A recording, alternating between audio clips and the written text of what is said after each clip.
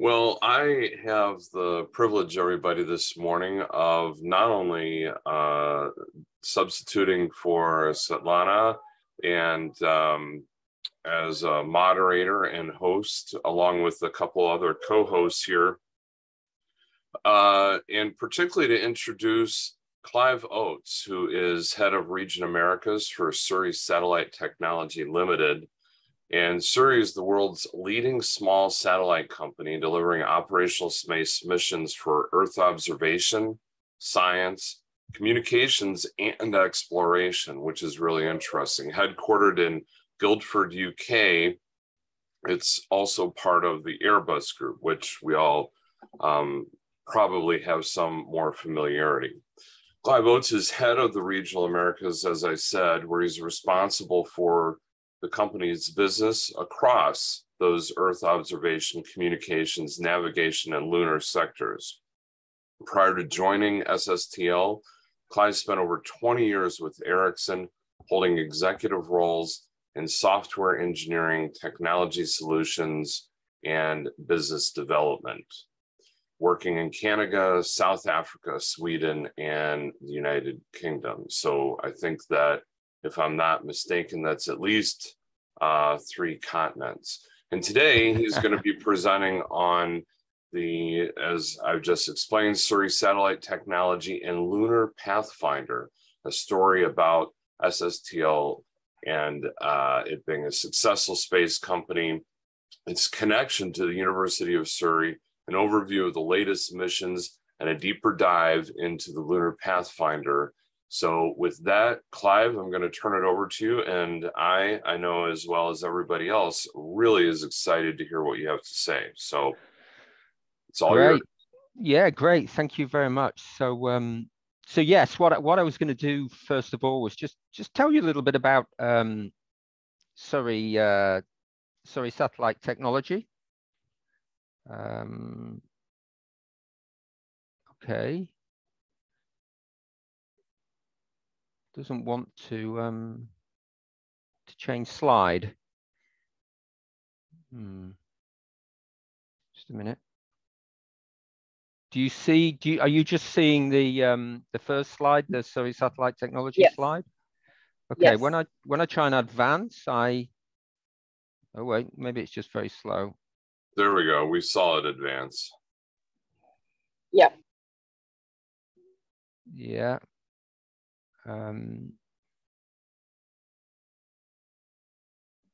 It just blinks on my end and doesn't advance.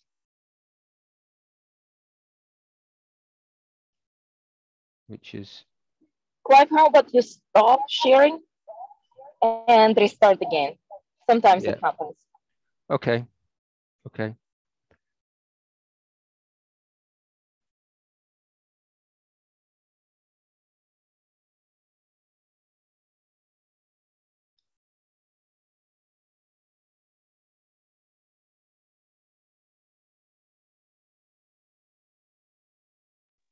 Okay, we see it. Can you try to advance?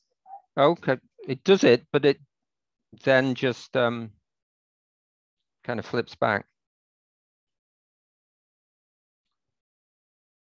Which is strange. That's weird. And are you using PowerPoint? Yeah, on just a standard Dell laptop. Well, while you're doing, why don't we do this? Do you want to email me really quickly the slides, and you can kind of start introducing yourself, and then I can try, and I'll do it on my end, and you can just tell me when to advance from that. And my email, I'll put it in the chat here. Okay.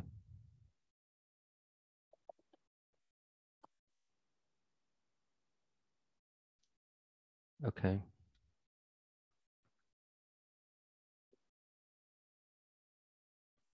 Yeah.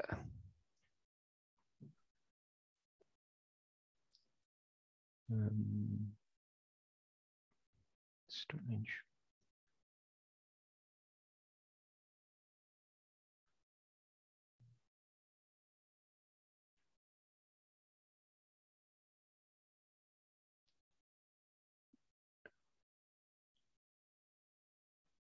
For as much as technology, Svetlana and Dave talking earlier, allows you to be participating from a bus in Switzerland, nonetheless, there are still some hiccups from time to time, right? Yeah, I don't know why it's I think I might have to just restart my laptop because I can't seem to now access the my seems to have frozen for some reason. Well, if you want to do that, then let's try that, and I'll just restart. All right, and then I believe that he'll be right back with us. But while we're waiting for everybody that happens to be here, I'll give you a quick update on COSPAR, which I happened to return from this past weekend. And the first thing that I would say is it took me 45 hours to get from destination to destination, from Athens, leaving the hotel in Athens and getting in my back door. And it wasn't the worst travel that I've had, but it certainly wasn't the quickest or most ideal. But COSPAR, as many of you know, is the Committee on Space Research. And it's very scientific focused in terms of there's a lot of, it's the scientists and the businesses and the organizations and so forth. So there was a lot of astrophysics there. I happen to pay a lot of attention to the panels on planetary protection. And there was a lot of, Svetlana and Dave, there was a huge contingent from NASA talking about forward and backward planetary protection and all of the many, many missions that are going on. And for those that may not know entirely, forward planetary protection is ensuring that we don't, as Earth beings, bring our bacteria and other life forms that might be destructive to other planets or celestial bodies. And then backward planetary protection is, for example, a real concern here coming up with the Mars samples that have been collected, bringing something back to Earth that could be harmful here. And in addition to the scientific aspects, there was a panel that has been created in COSPAR, and I'm talking as someone that's been there, but it was my first time being there, on the social sciences and humanities. So although it's very scientific oriented, they have brought in this new panel, the SSH panel, and that allows a lot of other aspects and interests to be brought into the discussion. And particularly from my perspective on the law and policy, it enables those kind of issues and topics to be brought in. And so in fact, I did give a presentation on, I guess 2 weeks this coming Monday, on developing a legal construct for the sustainability of space into the future. And then that also had presentations, a lot of presentations from others in that regard. There were a lot of legends that happened to be there in terms of science and planetary protection. Many of you may know or know of Nicholas Hedlund from UNUSA, which is the United Nations Office for Outer Space Affairs. He was there, and he actually, as he's retiring from UNUSA this year, he's the acting director, and he'll be retiring. And so right now he's the co-chair of the Planetary Protection Panel, but he'll be moving to the SSH panel. So it was a really, really exciting time. The next big COSPAR meeting, there's one next year, but the one that kind of is the next of the one that I went to, if that makes sense, will be in South Korea in 2 years. So I will be planning on going on that. But the next big conference, as Svetlana mentioned just a little bit ago, is the IAC, the International Astronomical Conference, which is hosted by the the International Astronomical Foundation and or is it Federation? That don't hold me on that. I was a member. I became a member in absentia. My associate Amy actually was present last year, and to accept our mud law becoming membership. But Svetlana and Dave were there, and that's actually where they've met our current speaker. And as they were indicating, the next conference that is coming up nearly a year now is going to be in Paris, beginning in just several weeks in September. So looking forward to that here as we wait for Clive to return. But I'm looking forward to being in Paris. Hopefully it'll be a little less hot. Svetlana and Dave, since you're still there, how's the heat and everything in Switzerland? It's not as bad as it was apparently about 2 days ago. Before we arrived, it was over 100 Fahrenheit heat here in Basel or in Lucerne, where we just left. So we're looking forward to slightly lower temperatures, but I think it's still going to be hot. Yeah, that is hot. And that reminds me of the last time that I was in Paris. It was so hot, above 100, that we pulled in front of, we had been walking around, and I had been forcing the family to walk from site to site, and which I had some grumblings on. And so we actually pulled up in a taxi to see the Eiffel Tower, got out and kind of shook our heads like, okay, that's the Eiffel Tower, got back in the taxi and went back to the air-conditioned hotel room. So this time we're hoping to have a better exploration of the Eiffel Tower. What was interesting in Athens for COSPAR is there was one night where the hotel, the restaurant, there was a restaurant on the rooftop along with the pool deck. And once I saw the view, that's where I was hanging out like every night, just to see the sunset and the Acropolis, the sunset behind the Acropolis, offset just a little bit, but it was behind and behind the mountains. And again, we're waiting here, everybody, for Clive to rejoin us. But one night, I think it was Tuesday, sunset occurred around 8:20 thereabouts, and then it was after last light. It was an hour and a half after the sun had set, and there was still a red glow behind the mountains. I'm like, that's really strange. And I had heard some sirens, and I had heard somebody talk about fire, but I thought it was just a city fire. And then I go into the hotel room and put the news on, Greek news, just to see what was going on. And it was the fire, forest fire that had got down to hand, that was just 12 miles away from Athens, encroaching and coming over the mountain. So that glow, the sky glow, we've often talked about sky glow in this context from light pollution, was actually the glow of the fire at night. Hi folks, I'm back again. Great. Let's try again.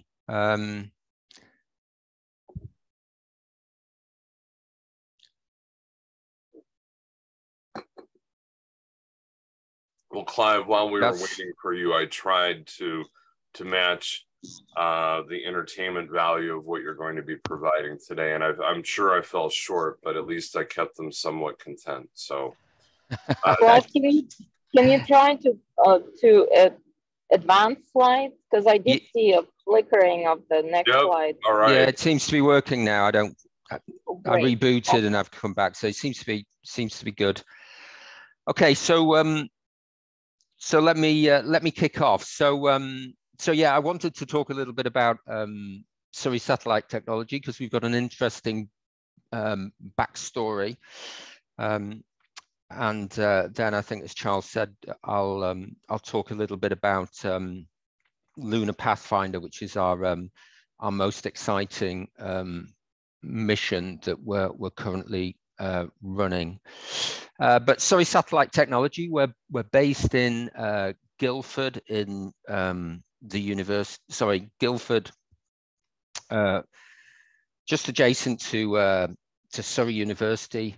Guildford is an old market town around about half an hour from central London. And this slide just gives some information. We're a relatively small company. We're around about 400 people, and we've launched over 70 satellites and missions since we were established back in 1985. But the story really starts back in 1981 when a lecturer at the University of Surrey called Martin Sweeting, and that's a gentleman right in the middle of the picture in what must have been very fashionable in 1981. I think they were called safari jackets. And he is standing with his merry men, having built UOSat-1, University Satellite 1 at the University of Surrey. And Martin Sweeting's satellite, UOSat-1, was, I suppose, one of, if not the pioneer of the concept of small satellites based on COTS equipment. It was around about 50 kilograms. It had a RCA 1802 central processor with 16K of RAM. And it carried a number of payloads and experiments to principally measure the electromagnetic properties of the Earth, and also some radio beacons that actually went on to be used by a lot of amateur, I suppose, ham radio enthusiasts around the world. And a mission was only envisaged to function for around about 2 years, but in fact it went on to function for nearly 9 years. And part of the payload was a very simple CCD camera, 256 by 256, and this was the first picture it took of Corsica and Sardinia. Very rough imagery, but a reflection of I suppose the COTS state-of-the-art capabilities in those days, when you have a budget to try and build a satellite starting with £100. So Martin Sweeting was very entrepreneurial in actually, getting things moving and kind of cannibalizing elements or components, to build the satellite. And so UOSat-1 was the first satellite that was built by I suppose Surrey Satellite Technology. At the time, we hadn't. At that stage, we were still part of a university, and then a few years later, Martin persuaded the university to spin his team out into a kind of commercial company, and we still reside in the research park next to the University of Surrey. And there is a little bit of a link with the US or with South Africa, depending on how you view Elon Musk. But actually, Martin became quite close friends with Elon Musk, because in the early days of Surrey Satellite Technology, Martin was looking for low-cost launch vehicles from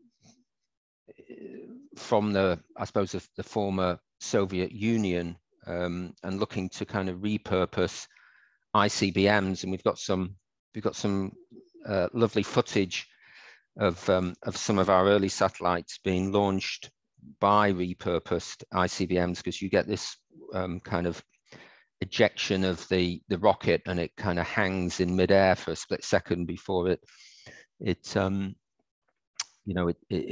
properly launches.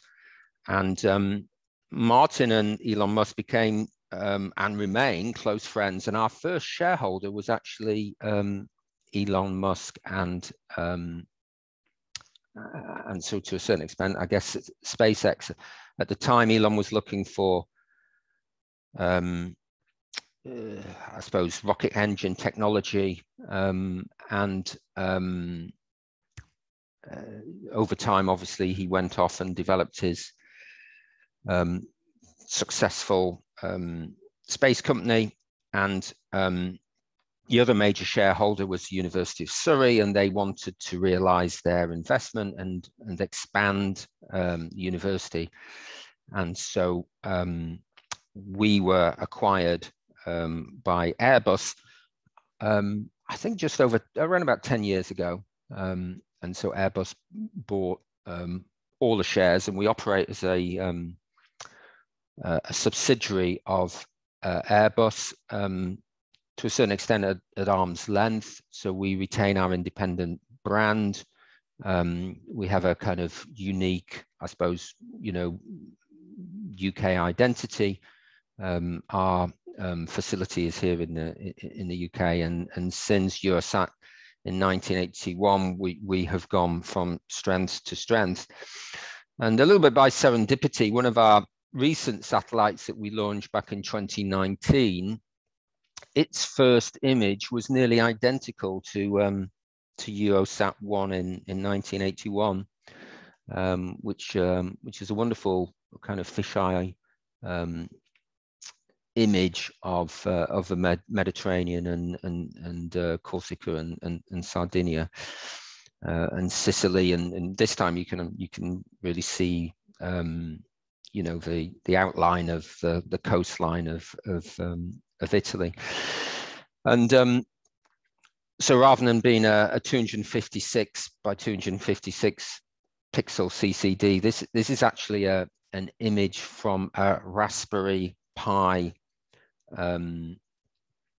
camera as part of a kind of single board computer, and we just decided to fly it on a demo mission that was containing a new generation of avionics and some other components and experiments, and it took this lovely picture, which was nearly identical to the first picture that Eurosat 1 took in 1981.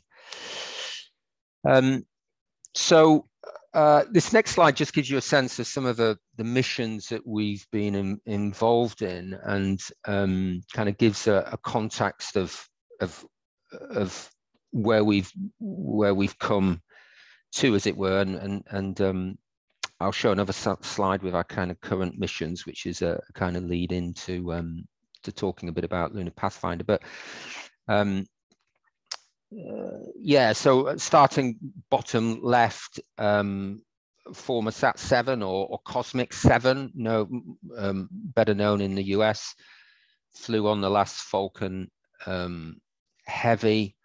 This was a joint program between NOAA in the US and Taiwan, and we built the bus. The mission is to monitor, I suppose, for cyclones and typhoons, principally in the Pacific. And so we built the buses for Cosmic 7. You may be aware of that mission.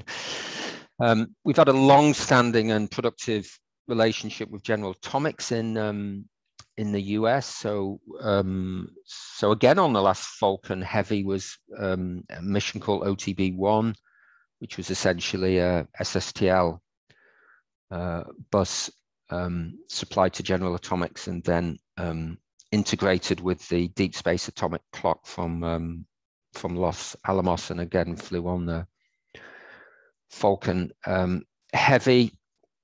Removed debris. You may be aware of this mission. It was to kind of showcase debris removing capabilities in space, and flew from the International Space Station. It had a target, I suppose, CubeSat, and then a net and a harpoon, and then a drag sail. And so we were one of the principal organizations involved in removed debris. LEO Phase 1, we built the first satellite that proved the first spaced, I suppose, terrestrial 5G call. ELSA-D, we're one of the technology providers for Astroscale. We built NovaSAR S, which is an S-band SAR which is used by the UK and an Australian government, plus some other countries. And we also built Quantum, which was the first fully software definable small satellite for Eutelsat, developed between us and Airbus. Some of our ongoing missions, I'll hold back Lunar Pathfinder and Moonlight to talk about in a couple of minutes. But we've built all of the payloads for Galileo,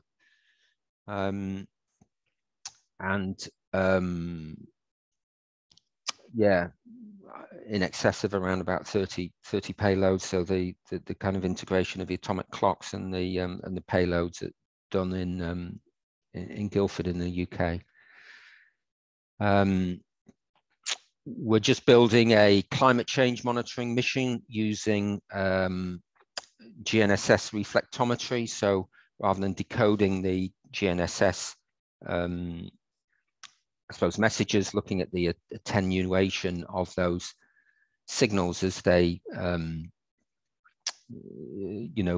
bounce off the Earth, gives an indication of the water content of a planet, and is obviously a good way to understand that the impact of climate change in terms of for example, whether the marshlands around major rivers are increasing or shrinking, the depths of ice, if deserts, and drought areas are expanding. What else?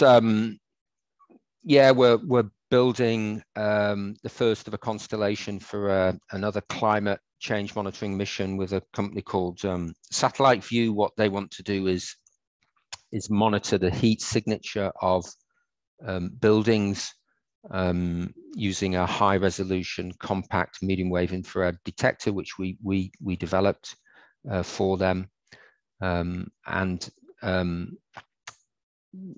Their approach is to supply that information on, you can imagine the heat signature or heat loss in buildings, but also you can imagine in factories and industrial facilities, looking for areas where energy is being excessively lost, to improve energy efficiency. So we're building the first, in fact, we're just about to start building the second of a small constellation.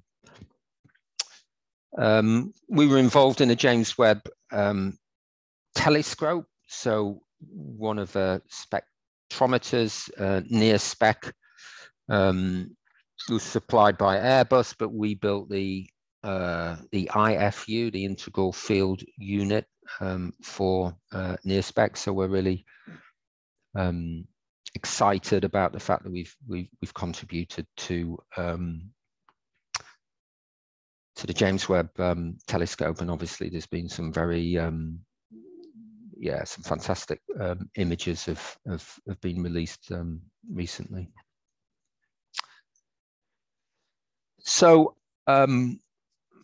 Our approach is very much around an architecture that allows us to build highly customizable small satellites, all the way from typically kind of 25, 50 kilograms upwards. We do CubeSats, but they're typically for kind of training and space capacity development. Our sweet spot tends to be, as you can imagine, in that kind of 100 to 150 kilogram space. Although, you know, we build satellites that are quite a lot bigger than that, based on a scalable architecture. So we have a scalable architecture, and then we can kind of you know, increase the power requirements or modify the structure, or you know, add different propulsion systems, and it means that we can adapt our architecture for all sorts of uses, be them science or Earth observation or space situational awareness. And we, in that sense, do or deliver all the flavors of satellites, whether it be in comms or Earth observation, optical EO or SAR, and also, I think, fairly unusual. You know, we have experience in LEO and MEO. We built GOVA, which was a Pathfinder mission for Galileo, the European GNSS, and we built a small GEO for Eutelsat. So we've got that that breadth of capability across the different flavors of satellite applications, but also for different orbits. And we're also particularly known for our kind of payload capability. I think because we've been going now for 40 years, we've got this kind of cadre of skilled and capable engineers, and to a certain extent, we're kind of a company that kind of can turn ourselves, you know, our hands to pretty much anything. We still retain very close links to University of Surrey, so there's quite a nice symbiosis there, but we also have a lot of links to other universities in the UK, University of Leicester Imperial College, and of course, you know, the broader global university community, yeah, it just gives some sense of some of the instrumentation that we've built over the years, you know, including the CRIS hyperspectral imager, which I think is the European Space Agency's longest serving payload. And the other dimension, which is, I think, a little bit different about SSTL, and it kind of plays to the fact that we evolved as a spin out of a university, is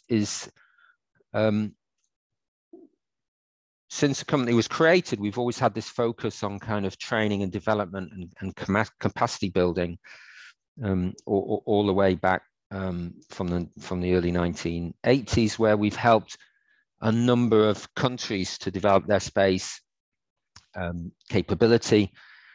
These programs are often, you can imagine, multi-year and involved training engineers from these countries. As an example, we've recently had quite a sizable mission. If you look top left, nearly 50 engineers from Thailand rotating back and forth, that we've been training them to build not just a small satellite, but a high resolution optical imager.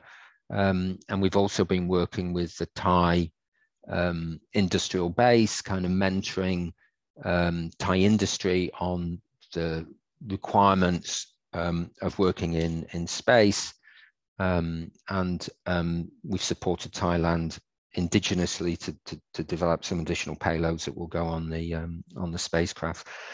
So this story about supporting other countries, I think, to develop the space capability, you know, feeds back to our lineage, having, you know, spun out of a university, and the fact that we reside very, very closely with university. We're right next door, so often these programs have an element of master's degrees or PhDs. So you know, a group of people will come. Some of them will join the different engineering teams, but some of them will also spend time, you know, developing their academic capability. Okay, so that was a little introduction, and now what I was going to do was jump in and talk a little bit about Lunar Pathfinder and also Moonlight. Happy to take some questions now, or we can just take them at the end once I've finished the Lunar Pathfinder presentation.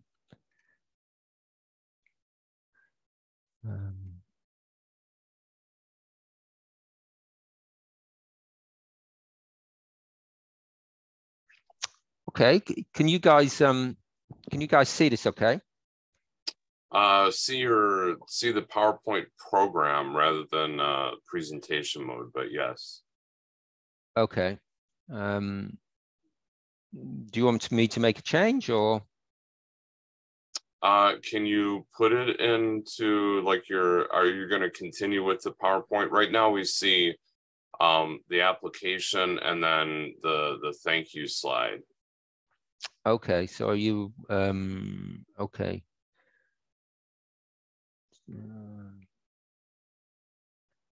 Go. Yeah, okay. Let me share this one. Just hang on a minute. Okay. I was really interested while you're doing that. I was interested in all of it, but particularly as a Raspberry Pi fan, I found that pretty intriguing in the use of that in one of the applications.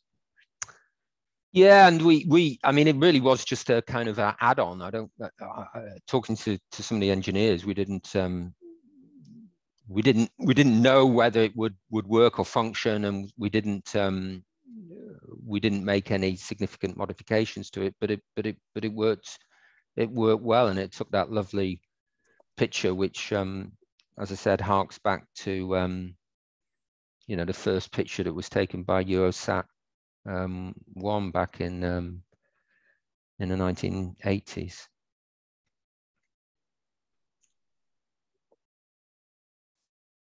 Very cool. Just 1 second. Does your involvement with the James Webb Space Telescope allow you pre-public viewing of some of the images? No, I don't think it does. No, I think we were one of many organizations that we were involved. Certainly on that near spec, there were a number of UKs. We worked with organizations supporting the development. We work very closely with the University of Durham on the IFU, but just excited that we made a made a contribution. Okay, let's try and push on with this. Just a minute.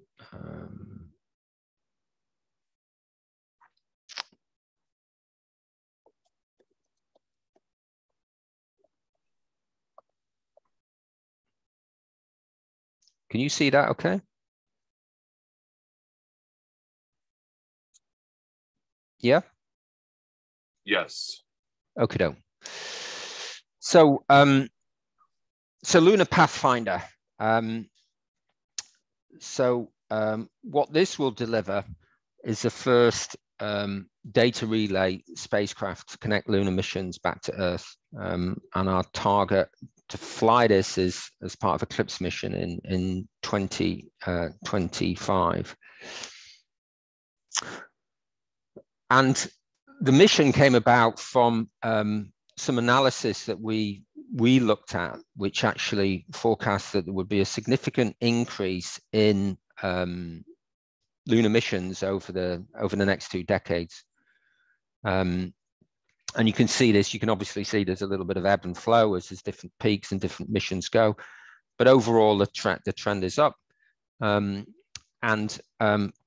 the ramp up of missions over time and the data volume requirements will put a significant demand on direct to Earth communication networks, and a different approach, or rather a complementary approach, I guess, is required.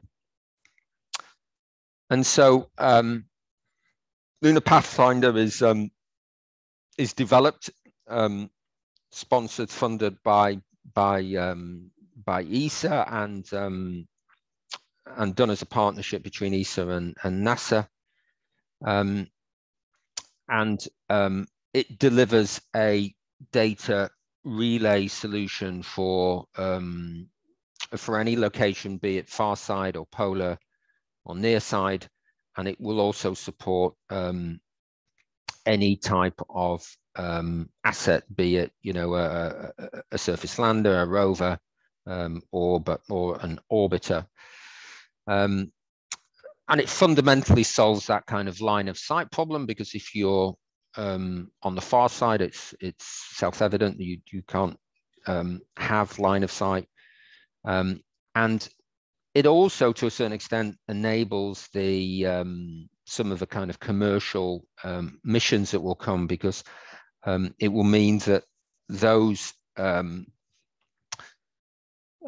missions won't have to factor in kind of direct to Earth communication, and therefore they can engineer hopefully a more a cheaper, lower mass, more cost-effective solution. So it has UHF and S-band links to the moon, and then it has an X-band Earth link. So the Earth link is around about 5 megabits per second, and then the moon link is dependent on whether it's S-band or UHF. It also has a number of other elements. It has a laser retroreflector for ranging, and it also has a GNSS signal detector. And of course, there's been a lot of analysis or I suppose forecasting of how much GNSS signals will reach the moon, but this will be the first satellite that should be able to validate it. And of course, moving forward, having a robust GNSS solution for the moon will be important, because I guess just the terrain leads itself to needing to know exactly where you are, and I certainly, for one, wouldn't want to be kind of venturing too far from my lander when pretty much one impact crater looks probably very much like the next impact crater.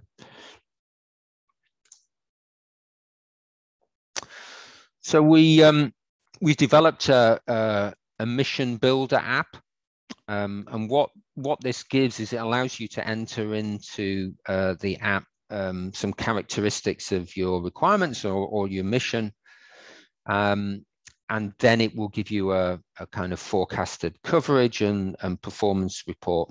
So it gives you a kind of picture of what kind of comms capabilities that you would receive, and it's quite a nice stepping stone for a discussion with us.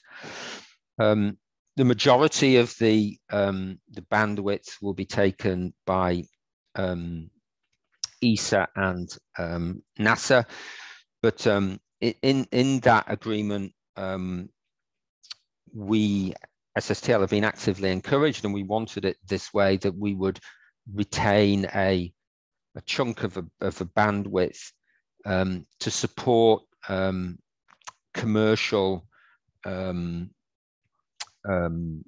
landers and rovers and orbiters around the around the moon to kind of stimulate that broader lunar ecosystem. From a science perspective, one of the first missions that we understand that we'll be supporting is a Lucy mission. Now, this is a US mission, lunar surface electromagnetic experiment developed by UC Berkeley, and it'll be, I understand, one of the first missions to the far side of the moon, and it will land on the Schroningen basin.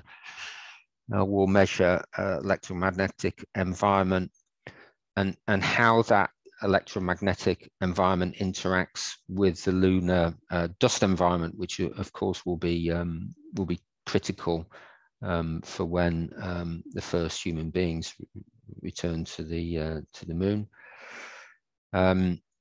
It will also have a radio telescope capability, which I understand will be the first US radio telescope on the moon, and that capability will give input to what we assume will be the evolution and the build out of more sophisticated radio telescopes over time. So Lucy is one of the missions that we will support, and it is possible, or it's likely, that we could fly with them as part of Eclipse transport to the moon. We don't know exactly who that will be with and the exact timing, but that's a discussion that's ongoing at the moment, and it's part of the ESA-NASA kind of barter and collaboration, you know, on the moon mission.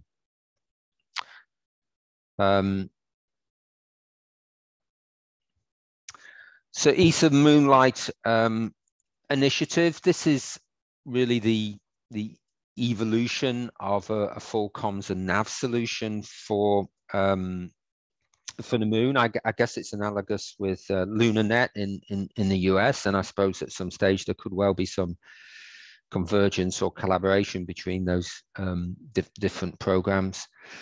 So ESA has selected two consortiums, which are principally based in Europe, and we are leading one of them, and you can see some of the companies along the bottom of the slide that who were part of, in essence, our team. And the investigation is ongoing for a full lunar constellation and navigation system, with defining both the technical and commercial infrastructure. And this will go forward to an ESA ministerial, which is scheduled for the end of this year. And then we would obviously hope that we were, you know, our consortium is selected, and we, you know, we progress with the you know, the detailed design and the build out of a constellation, building on the Lunar Pathfinder mission that's ongoing at the moment, and as I said, will be in service in 2025. So yeah, just to run through some of the, really just kind of summarize some of the benefits of a lunar communication and navigation system. it solves the problem of line of sight and direct to Earth, reduces the cost for lunar missions, because you then can enable, you know, simpler, lighter, cheaper comms. We're working with JPL and Kinetic in the UK to have a number of validated user comms subsystems, everything from very low power, small devices that I suppose could go on a simple lander or rover, to more sophisticated and you know, more powerful and more capable systems. So we've got a range of end user terminals to meet a range of different I suppose end customer requirements. Should enable better performance, so in terms of data rates and comms, obviously greater navigation accuracy over time when you have a GNSS capability and constellation. And it should offload some of the demands on the deep space network, which is typically oversubscribed. And over time, the Moonlight constellation will provide yeah, an enhanced coverage, you know, beyond what we will be able to offer with a single relay satellite.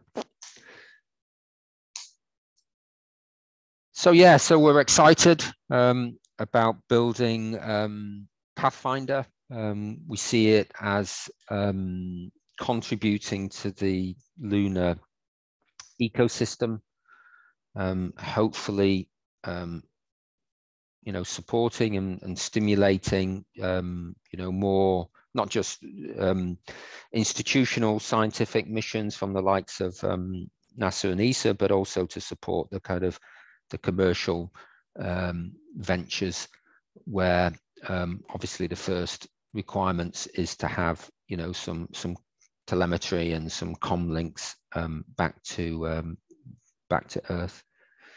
And yeah, we're excited over Pathfinder, and we see the opportunity to evolve Pathfinder into Moonlight, harness some of the capabilities we've got in GNSS and bring that dimension to the moon as being really yeah, really exciting for SSTL. Yeah, and that was it. Any questions? Great, thank you so much for a really interesting presentation. How did the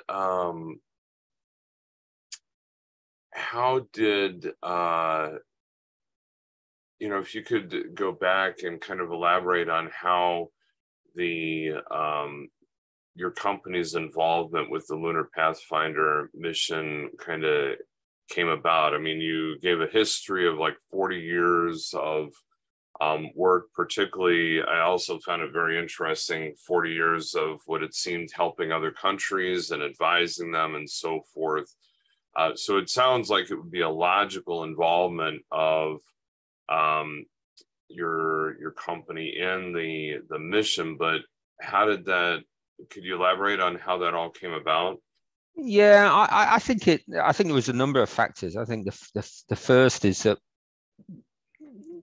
I think because we spun out of the University of Surrey, we've always had you know, we've always had this strong link to the science community, and I think we've developed a a kind of can-do attitude and a focus on innovation, and always kind of looking to do things differently, and looking at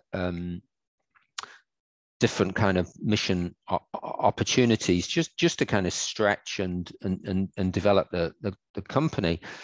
The Lunar Pathfinder mission really did come from that. I showed that slide on some of the analysis where I suppose we started to think about, well, what you know, what will be the requirements and in the near future in terms of the kind of capabilities that will be required around the moon, and what's realistic for a small entrepreneurial company to address, and the comms dimension, I think, you know, became, you know, more evident, and we did actually quite a lot of that analysis on the likely growth or the requirements for comms capacity ourselves, and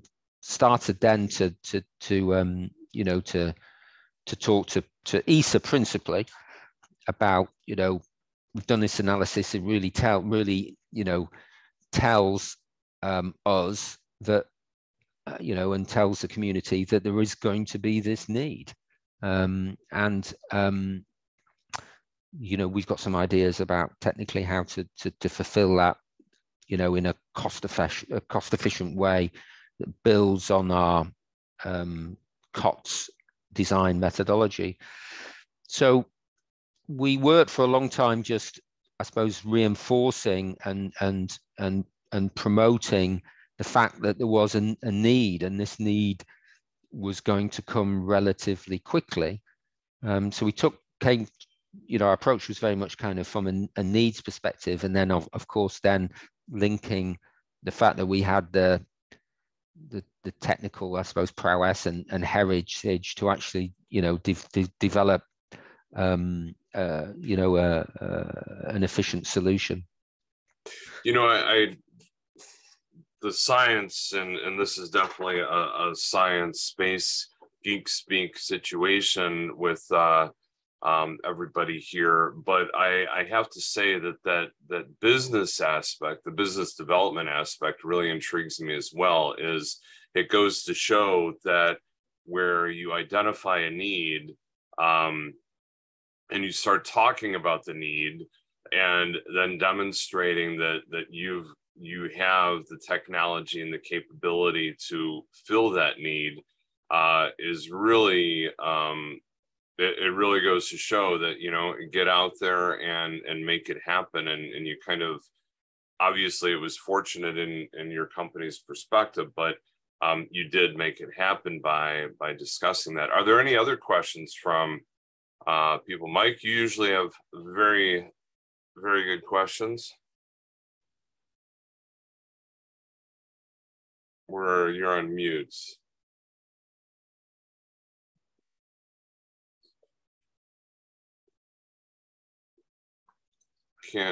Still can't hear you, Mike.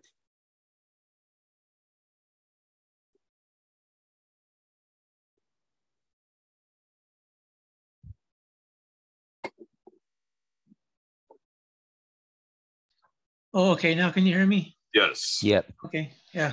Yeah, I think a very good presentation. Thank you, Clive. That's very interesting information. And I have heard, now maybe this is not correct, but I have heard that we would be very challenged to go to the moon and land on the exact spot that we want to land on. For instance, if we wanted to go to Tranquility Base and land where the Apollo 11 mission landed, we would be hard pressed and challenged to land in that area, because we don't know where it is. We know where it is approximately, but apparently if you send a lander down there, it spent all the fuel looking for the landing site and maybe couldn't find it.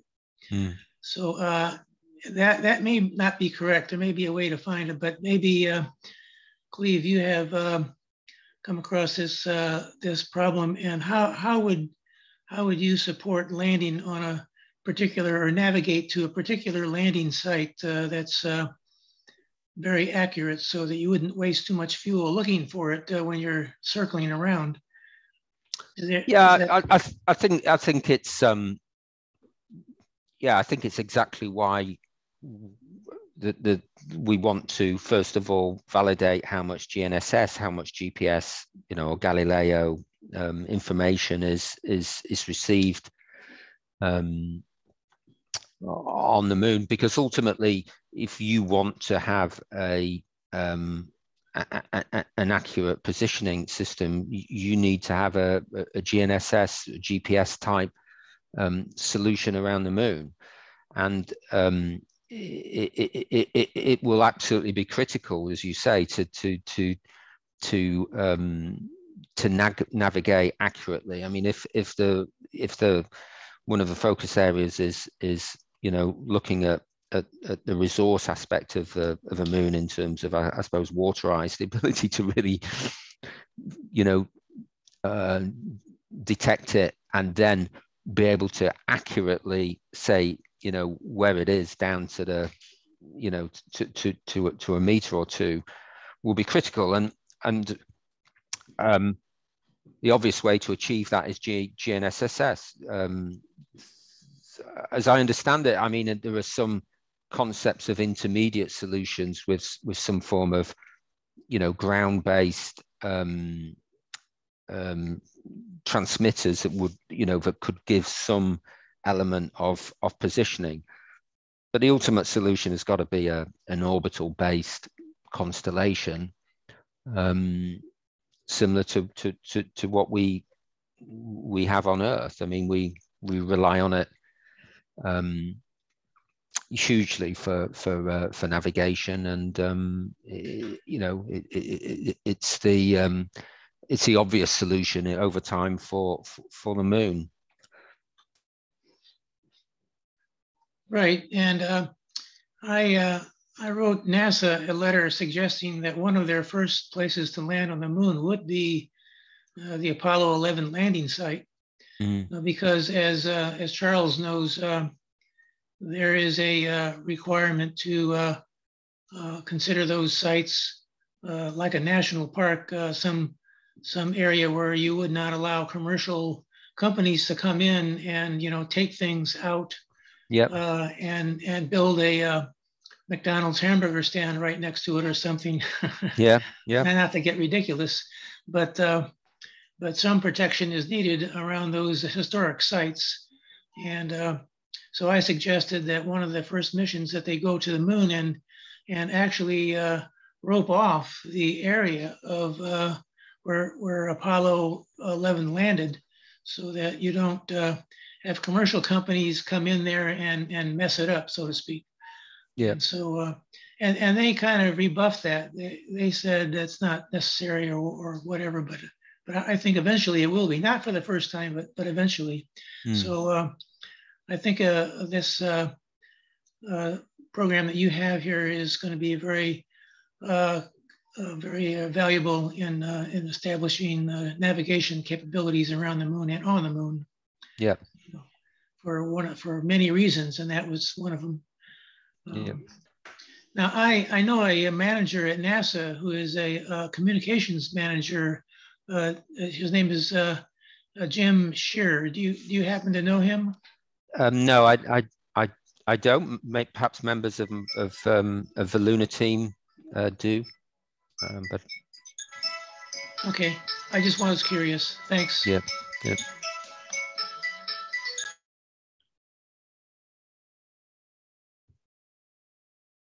Anybody else? Any other questions? Are there any other future projects that you can talk about, or where you see the technology going? As I mentioned, the follow-on from Pathfinder will be will be Moonlight. There is a ESA ministerial decision on funding at the end of the year, and we hope that SSTL and a consortium we're working with is selected. I'd say, the concepts within Pathfinder and Moonlight and LunarNet, which is the US equivalent, they're absolutely applicable also, of course, to Mars. You will want, a comms service there, and you want a comms service that offloads from the deep space network, and that doesn't restrict you to direct to Earth. And you will ultimately want a navigation and positioning solution. So certainly from our perspective, SSTL's perspective, we're focused on the moon and supporting mankind's return to the moon. But suffice to say, we absolutely have a long-term ambition to take, some of the capabilities that, we will have developed for, on the moon to Mars. So I think, there will always be a requirement for communications, and there will always be a requirement for navigation and positioning, and in interplanetary exploration, whether it's Mars or some of the moons of Saturn. These fundamental requirements will be required. So building capability around the moon is a first step. Right. Great.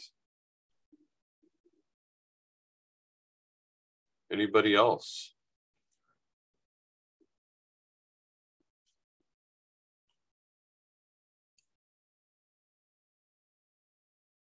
And are you going to return to IAC this September?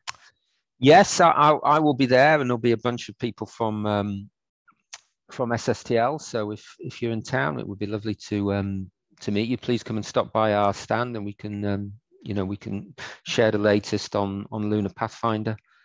I will also be across at SmallSats in Logan. Oh, all right. I'll be there as well. So okay, great. Yeah. So we'll have a stand there as well. So come and say hello. We've been, I suppose, contributing to SmallSats, I think, pretty much since its inception. I think we're one of the first, I suppose, non-US organization or commercial companies to contribute. Great. Fantastic. Yeah, I will definitely stop by. Well, if there are no other questions, and certainly anybody speak up, but I really want to thank you on behalf of all of us, and particularly Svetlana, for taking the time and giving a great presentation and informative perspective. Oh, it's a pleasure. Really been great. All right, everybody. Well, with that, have a great Saturday, have a great weekend, and we will talk with you all next Saturday. And Clive, certainly, and is it Clive or? Yeah, it's Clive. Clive. Okay. Yeah. I think I can also convey from Svetlana that you're always welcome to stop by and have a coffee on a Saturday morning at SpaceGeekSpeak. So if there's nothing further, I wish you all a great weekend, and thanks again, Clive. Yeah, great. Nice to speak to you.